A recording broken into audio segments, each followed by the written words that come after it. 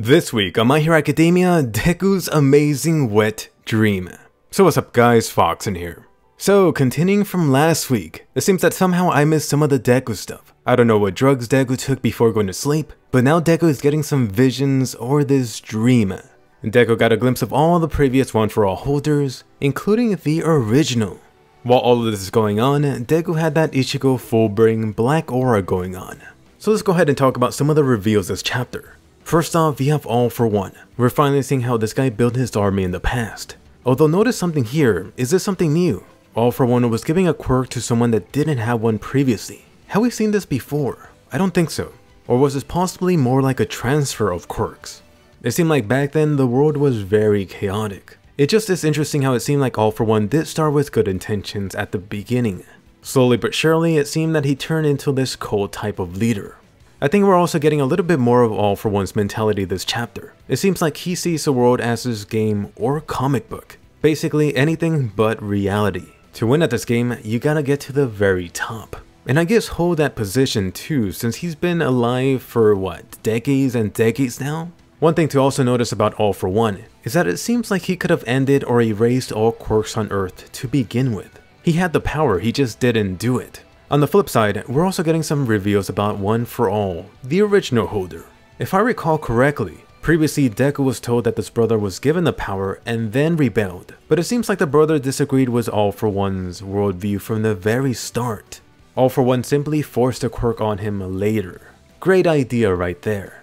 Right now it seems like Deku was only able to see this since he got to the 20% threshold. The question is, did Deku only see 20% of this? In other words, there's still 80% or more of the flashback left. And for us the readers, 80% of the story left. I really hope so.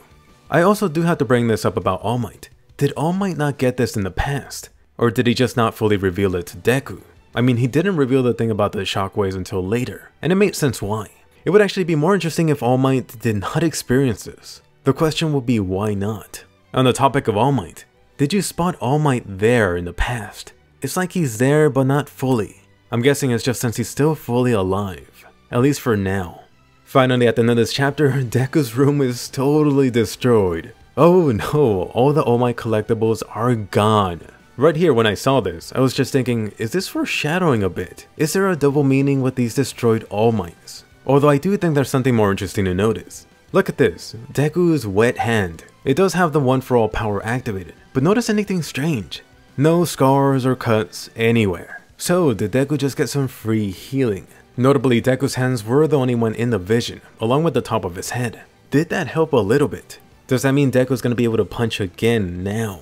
Imagine a 20% punch from this guy. Either way, next chapter is definitely time to find Papa All Might. As for a small prediction for me, this chapter is of course setting the groundwork for some future meeting with the One For All members. So, could Nana become a major player in the near future? She's been teased heavily. Shigaraki's still around, so it would help tie things back together. Think about it. But anyway, let me ask you now. What do you think about Deku's juicy wet dream this chapter? Seems we only got part of the dream, so what else is left to be revealed? Does this chapter change your mind about All For One? And do you think the original holder or Nana will appear again soon? Anyway, be sure to smash that thumbs up and subscribe. Right now I'm covering the My Hero Academia Season 3 and manga weekly. By the way, the My Hero Academia movie just came out in Japan today. Go ahead and check out my non-spoiler review on it, or my full spoiler breakdown. It's got a very nice moment between Deku and All Might, so check that out and I'll see you guys later.